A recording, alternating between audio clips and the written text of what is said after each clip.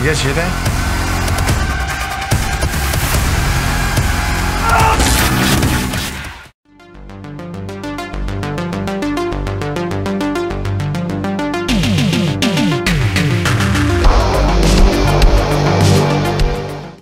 Writer-director John Patrick Tomasek brings us Hell's Half Acre.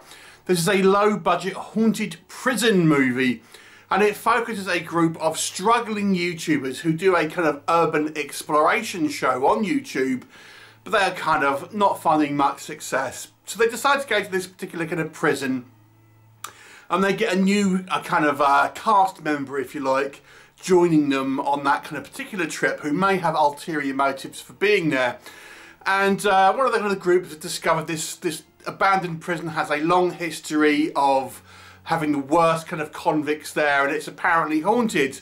Inevitably they do end up kind of going in there, seemingly getting trapped, and obviously are menaced by a variety of spooks who want to cause them harm, in particular two kind of serial killers who have seemingly made a pact with the devil before they were executed. Along the way they encounter another group of ghost hunters in the kind of the same prison, and what will happen? You'll have to watch the movie and find out. So let's talk about what I think works with this movie. So this is a low budget movie, but one thing this movie does have is a pretty good location shoot. Now, it looks like they have genuinely been able to shoot in some kind of prison, or at least that's what it appears to be.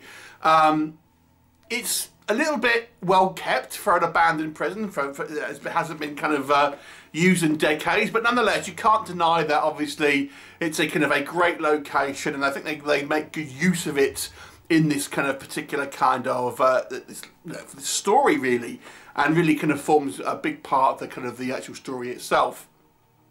I actually kind of quite like some of the kind of the characterization that was done with this movie.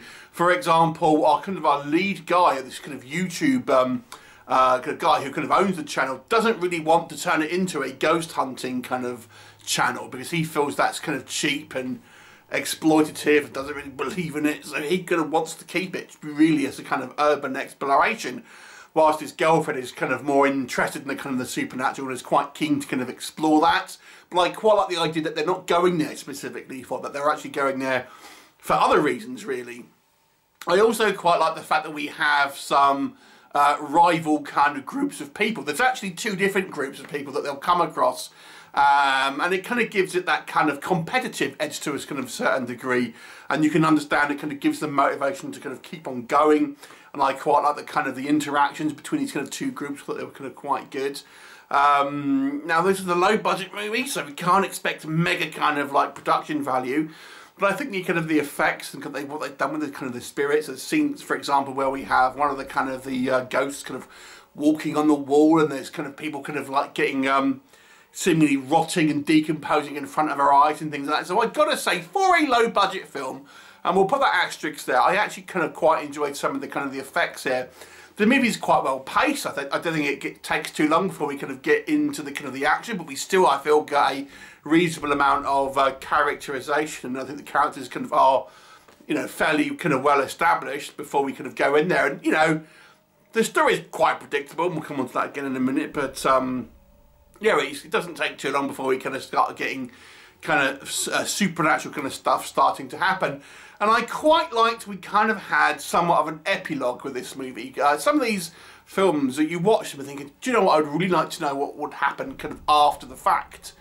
And this movie does actually have a couple of sequences that kind of take place after the kind of the bulk of the story. It's not a particularly kind of scary movie, but it's a kind of a fun B-movie supernatural romp. Okay, so what doesn't work?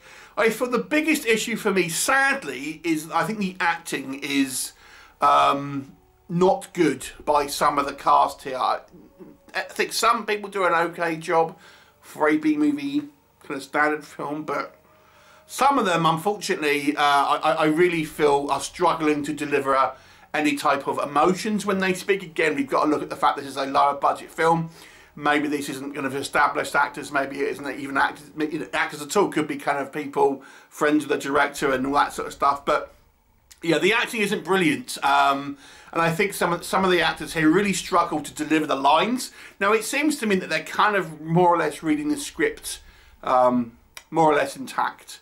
And I say that because some of the kind of the line delivery and the way these words are kind of said seem quite unnatural, both in the way that they're kind of written and the way that they're delivered. So I think what it needed to happen was these scripts maybe not read verbatim, because that's what it seemed. I don't know if that was the case. It's just how it seems. And these actors being able to kind of put a little bit more kind of emotion behind it and kind of own the characters a little bit more. Like I said, I quite like the fact I feel we get to know the characters, but their kind of delivery of lines and the kind of the emotional kind of reactions to things I feel was kind of severely lacking. The movie is also criminally predictable. There are twists, and I use that in air quotes, that can happen through the movie that are so obvious. I mean, I think the movie thinks it's being smart when the reveals happen, but it's like, I guess it's the minute that you know, something happens on screen, things like this. The movie seems, you know, I like the location here. And we actually get an initial location in this kind of funeral home which kind of sets up our group. But I have to say, despite in both locations them apparently being abandoned, they seem in awfully good condition. You know, there's very little kind of signs of wear or decay in these kind of buildings. They seem very clean. There's a couple of shots in the kind of prison where I feel it looks a little bit more decrepit, but for the most part, you know, the locations do look very, very kind of like clean and tidy outside of a bit of clearly just trash that they've sort of thrown around to make it look like that. But it doesn't really have that much of a lived-in feel, especially the kind of the first location. And I have to say as well, it's a little bit kind of overlit at times. I mean, the prison especially, you know, we're meant to believe it's in the middle of the night at certain times during this kind of exploration. Yeah, it's kind of brightly lit, and it's kind of like, oh man, it doesn't really kind of have that ambiance. Again, there are a couple of sequences where it does, but you know, it's a little bit lacking here and there. Some of the makeup of these ghosts, I think, are a little bit heavy-handed. For example, we have these kind of ghoulish, demonic prisoners, and they have like really thick, kind of like painted on, kind of like eye sockets. And I think it's a little bit more subtlety could have been done there, because it kind of just looks like they've got thick black lines, you know, around their eyes. And I get they're kind of going for a demonic, inhuman look, but it borders on, it looks like Halloween makeup, rather than had it been kind of worked in a little bit more subtly and maybe not been quite as severe.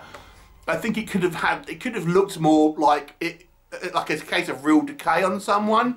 But at the moment, it kind of looks more like kind of Halloween makeup. I mean, it's kind of like, I understand what they were going for and stuff like this, but it just seems like sometimes less is more in these films. You know, so there's that. So it ends up being a watchable film, to be honest with you. I kind of enjoyed it. I kind of enjoyed the story, even though the story is super predictable. It seems like it's kind of more or less kind of aping other movies like you've seen before. For example, it feels very reminiscent of Grave Encounters.